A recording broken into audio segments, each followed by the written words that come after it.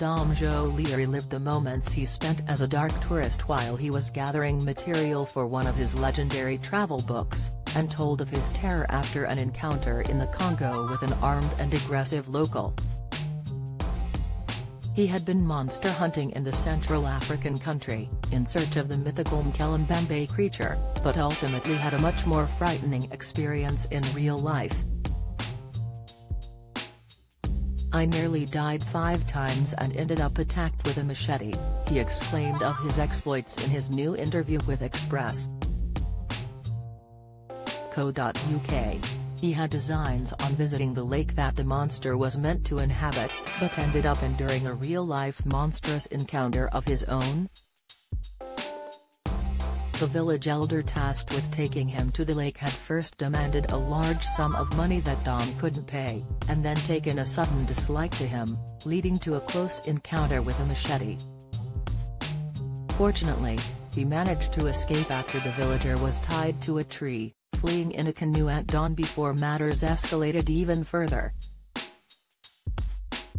This was just one of many shocking encounters he has endured over his career as a travel writer, during which time he visited more than 100 countries. Dom, who is also renowned as a comic, has even visited the radioactive Chernobyl exclusion zone. However, his latest book will focus less on dark tourism and more on the crazy world of conspiracy theories. In a world increasingly filled with anti-vaxxers and flat-earthers, he set out to explore the truth behind some of the most popular, and, of course, wackiest, theories out there. "I've met way too many anti-vaxxers for my liking," he shuddered.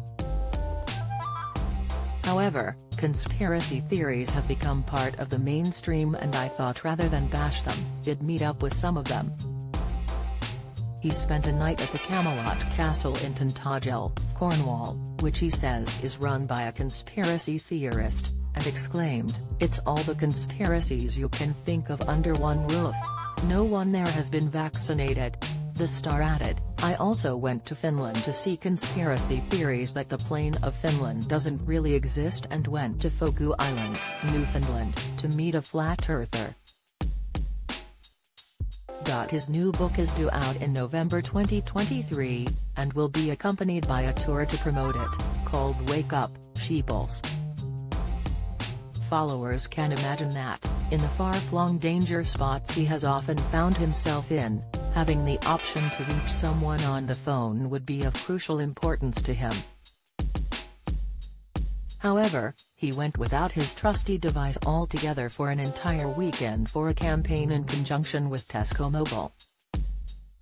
"I've linked up with the Trussell Trust to raise awareness about the importance of digital connectivity," he told us.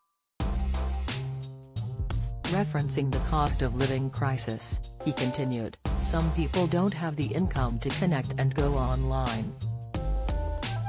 Tesco Mobile did some research showing that for some people, if they didn't have their phone, they'd hardly communicate with anyone at all. "It made me realize how much of our lives are centered around this small thing in our hands that we carry around. It's more and more impossible in society to function without one."